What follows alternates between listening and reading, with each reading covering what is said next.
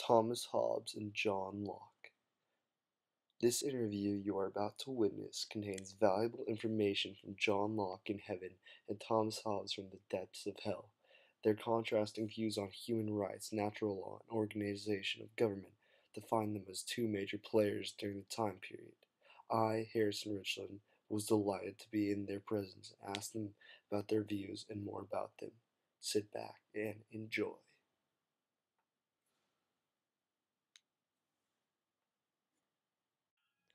I'm here with John Locke today, a famous English philosopher of the Enlightenment.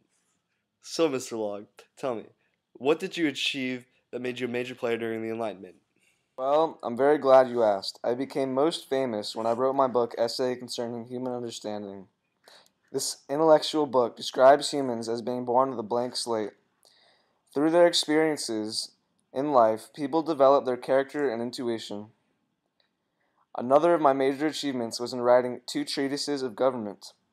This book was more on the political side and addressed the issues of natural rights, which are life, liberty, and property, and that it is a ruler's job to protect these rights and fulfill his obligation to the public. What were some of your major ideas that characterized you as a philosopher? Well, I had a good heaping deal of ideas. I believe that humans in their natural state, without government, live with peace and equality, without war. In this natural state, they have certain unquestionable rights. These rights are life, liberty, and property. Thus, there is a sort of contract between the people and the government, whose job is to protect these rights of the people and listen to them as well. If the government does not do their part correctly, then the people have the right to overthrow them. All of your ideas sound very political. Tell me some more about some of your intellectual ideas. Okay, I believe that all humans are born with a blank slate of mind. With every day that goes by, they experience new people, ideologies, and events. These occurrences, therefore, uniquely mature their minds and make them into the person that they are later on in life. All of your ideas sound very political. Tell me some more about your intellectual ideas. Well, most of my ideas fit right in with those of the other philosophers. During the Enlightenment, we intellectuals were questioning society and its ways. Thus, I came up with my books, Essay Concerning Human Understanding and 2 treatises of government. I figured I would focus my efforts and studies on government and the mind so as to be able to put more time and effort into my work.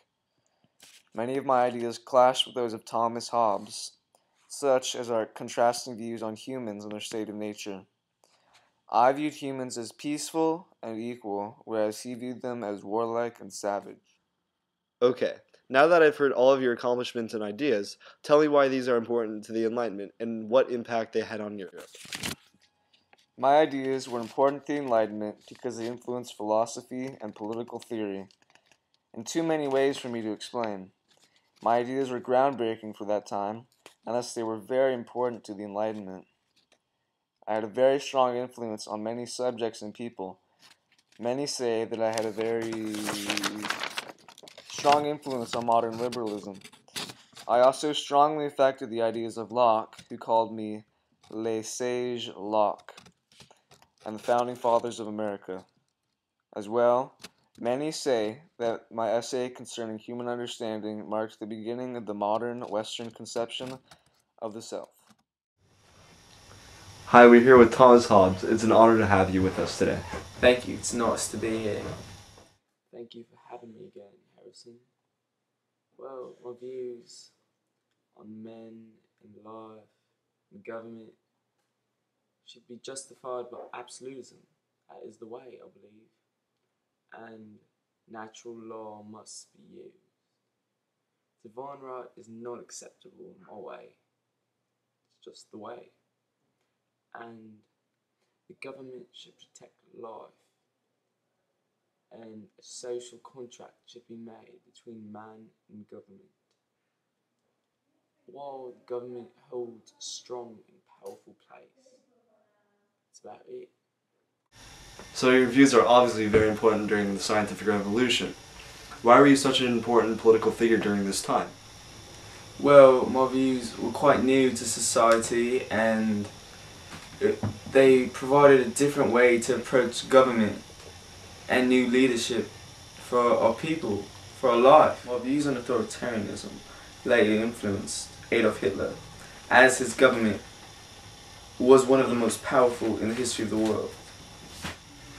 So, Mr. Hobbes, what are your views on John Locke?